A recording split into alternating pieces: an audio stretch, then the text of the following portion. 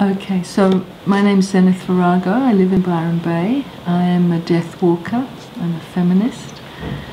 I'm a person who likes to live a full life because I work with people who are dying, and I really see that the key to dying well is living well. You know, as soon as we are born, we have a birthright and we have a death right. But is our birthright to die? Because if you're never born, you can never die.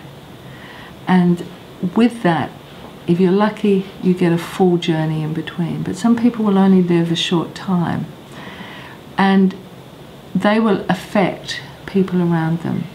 And we are interdependent. Every single thing affects us and affects everybody else, and we're a web.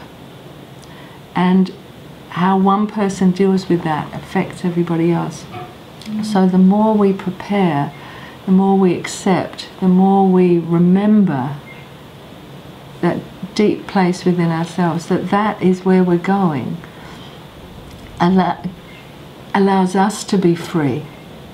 So when people are very busy doing, transformational personal development work, and everybody's looking for freedom, you can say to them, how do you feel about dying? And they'll say, oh, I feel fine about that. And then you say, but how do you feel about it if your kids are dying?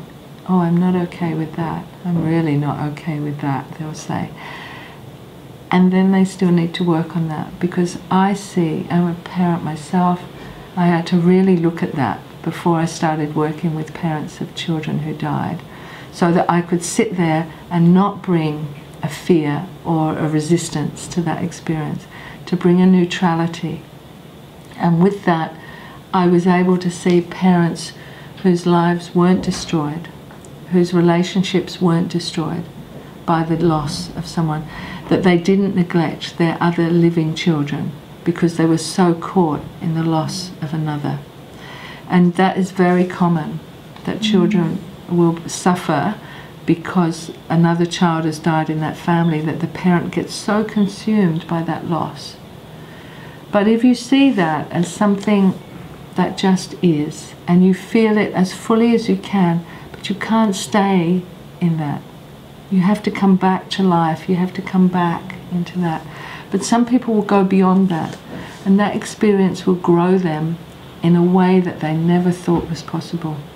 And they will create foundations, they will create actions, they will create kindness from that experience that will affect and influence others. And we all have that potential. It's just a way of being.